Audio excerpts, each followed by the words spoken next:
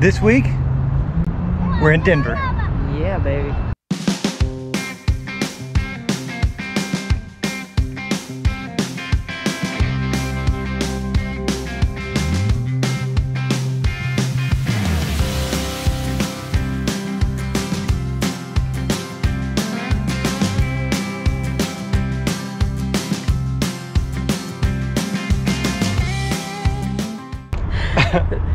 Today we're at the Hammond's candy factory. Yes.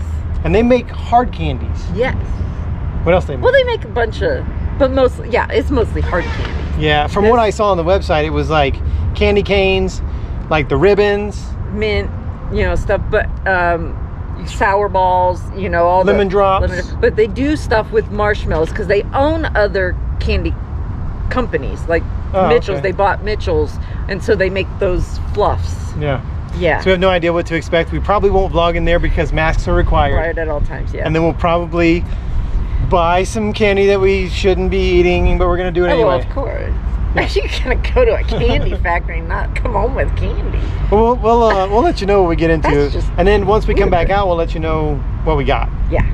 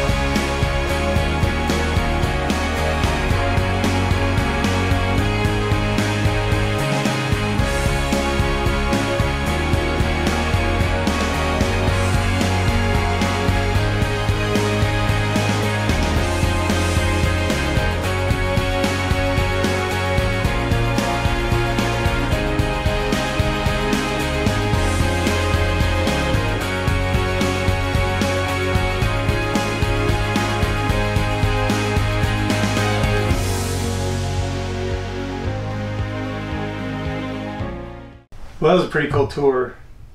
Yeah. And it was fascinating to see this massive piece of thing that gets stretched out into like that big. Yeah. When you leave out of there after your tour, they give you they're not so perfect candy canes. It's the ones that broke in the process or whatever, but still taste good. Yeah. So we got sugar plum and mint. So that was cool. What else did you get there? In their oops bin. Yeah. Because they have lots of oops bins where you can get things a lot cheaper because they're oops. Nearly perfect. Yeah. But still tastes great. We got chocolate chip marshmallows. Never had that in my life, and I'm looking very forward to having it in my life. Yeah. They're so soft. They are very fresh soft. Marshmallow. You wanted to try one of their caramels. So it's a chocolate caramel. Yeah. That looked really good to me. Yeah. And then we had a display case, and it had like everything you could want. Heavenly. It was heavenly. In there. And so I picked out a truffle. It's a bourbon pecan truffle. And then you got the I got a chocolate mousse truffle. And then I got one of the what's it called? What are they called? Clusters. Clusters? Kind of like a turtle. Like turtles. You got the dark chocolate almond bark. Ronnie was awesome. Yes. Helped us pick out our chocolate. Yes. Lori was awesome. Yes. She was just like so excited about. They're both very enthusiastic about their jobs. I love that people love to go to work there.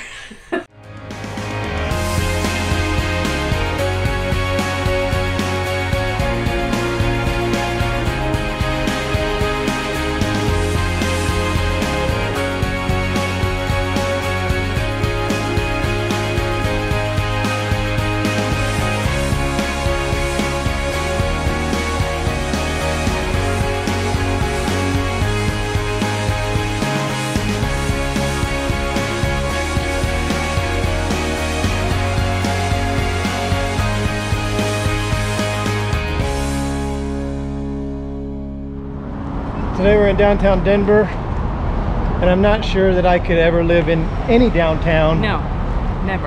Anywhere, because parking is terrible, the construction is terrible, but this is where the National Ballpark Museum is, so that's why we're here. That's why we're here. And we'll be back tomorrow for the game. Yeah. The afternoon game tomorrow. Uh-huh. And what we didn't realize was that we're staying in Aurora. Yeah. We come to Denver, and in Aurora the high today is like 65, so we're wearing jeans. We come down to Denver, it's like 75.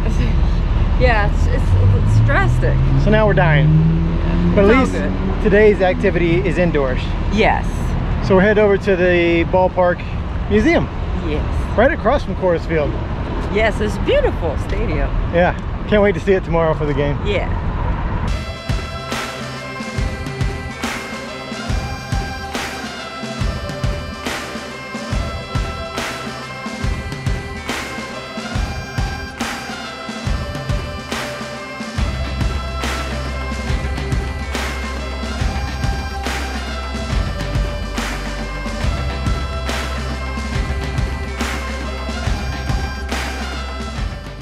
Well, this is cool. This is part of the scoreboard, some bases, and home plate from Fenway Park. And then they also have you know, uniforms from the staff that worked at Fenway Park back in the day with their blazers and their little it looked like a bus driver hat, but that's the best way I can explain it. But very cool history stuff from Fenway.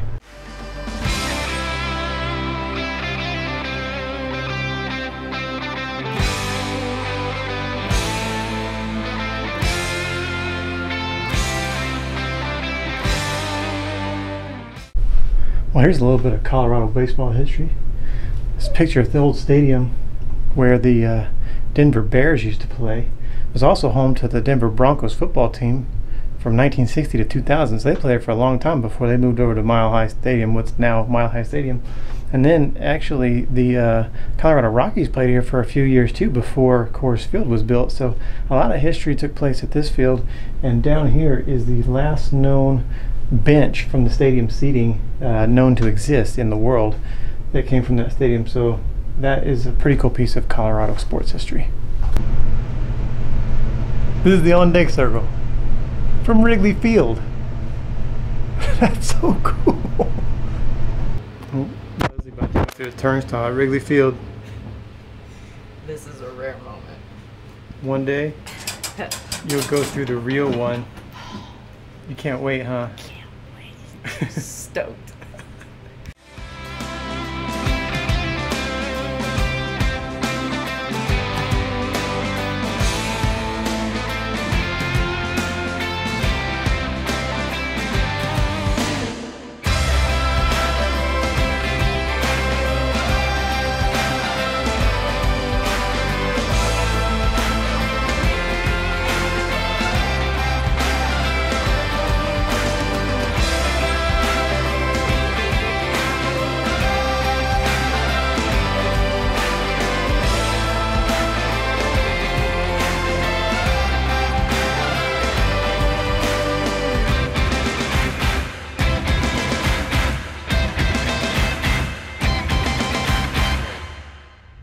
We're at Lookout Mountain. Yeah. Just west of Denver. So this is also the site of where Buffalo Bill is buried. Yes. And I guess when he died, he told his wife that he would like to be buried up here, and when he did, they honored his wishes. Yeah. And so he was buried here June 4th, 1917, which is crazy. Yeah. No, June 3rd. June 3rd. Today's the 4th. June 3rd, 1917. Yeah. And today's the 4th. So 104 years and 1 day ago, Buffalo Bill was buried on this mountain. And I can see why he wanted to be buried up here. It's freaking awesome. You can see the Rockies over here. He said that on a clear day, you can see 4 states from Lookout Mountain. How did he know? In 1917, how did he know? I don't know. It's super cool up here, man. Yeah, it's beautiful. So glad we came up here. Yeah. This is awesome. You can see everything from here. You can see Golden, Colorado. Mm-hmm. You can see downtown Denver way down here. You probably can't see it in the GoPro. So I'll zoom in with the good lens and be able to see it and stuff. But I mean, in front of the skyline, you can see the football stadium and all of downtown from here. And Denver is a mile high. We're higher than so them. We're definitely high. we came to Colorado to get high. No, we didn't. Huh? No, we didn't. Like elevation wise. Okay. You need to specify these. Yeah, I guess we do.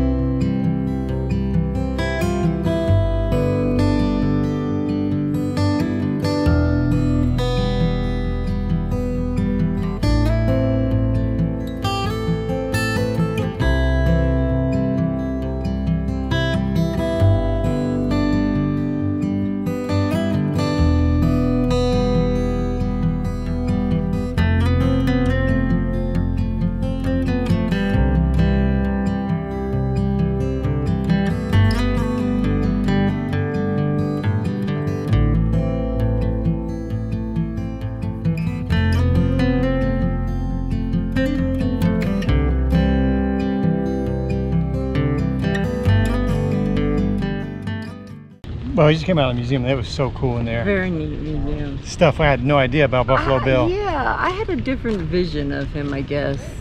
Yeah, I guess I just saw him as like a showman. Yeah. And, you know, doing the Wild West show. But I learned that he's a Medal of Honor recipient. Yeah, that was crazy. From the Indian Wars. Yeah. And so he has his Medal of Honor in there. Yeah, I didn't know that. The last buffalo that he killed is in there. Yeah. So that's very cool. That was cool. Yeah, and there's just all kinds of memorabilia in there. Stuff about Annie Oakley. Yeah, a lot of Annie Oakley. And it was really cool too, because we kind of tie it together. Because when we went to Raton at the St. James, they stopped there. It was one of their stops along the way for their show. So Annie Oakley stayed there, and Buffalo Bill stayed there at the St. James. If you haven't seen that video yet, we'll leave a link up here so you can go see it, because that's a really cool video too. I think the most flooring thing for me was that he actually came to Poplar Bluff, Missouri. Poplar Bluff, Missouri, my hometown. And so there's a book in the back. There's a desk, and there's a book that shows every place that he ever stopped. Yeah. You know, so we're looking through places that we have lived and traveled. And so we're looking through Missouri, and of course I'm expecting Kansas City, St. Louis, you know, all the big typical big stuff. cities. But then I see Poplar Bluff, Missouri. Only one stop. He stopped once, but he was there. I think it was 1878 or something. So, yeah. I don't know. We'll overlay a picture. That was crazy. Very cool. Yeah. And now we're gonna go see the rest. We're gonna go see the grave, and we're gonna go see the teepee. And I guess the teepee was built as kind of like a restaurant and stuff for after his grave was already put here. Yeah. It was a restaurant, and so that souvenirs tourists would have something to do. Yeah, up here. because his foster son. Yeah. Built it. And then when his foster son and his wife both passed away, it was given over to the city of Denver. Yeah. So now the city of Denver manages it. But they do a really good job out here. It's very clean, very beautiful. Yeah. And I can't wait to see the grave. Yeah. It's going to be fun.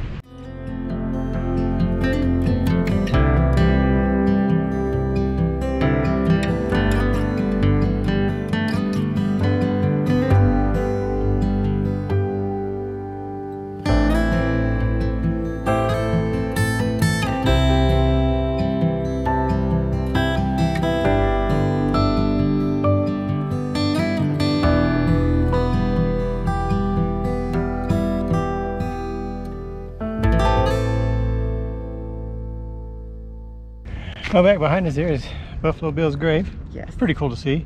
It is very cool. But we like visiting graves. We do. It's kind of our thing. But I could see the draw to want to be buried up at the top of the Lookout Mountain. For sure. It's beautiful up here. And it wasn't without controversy, though.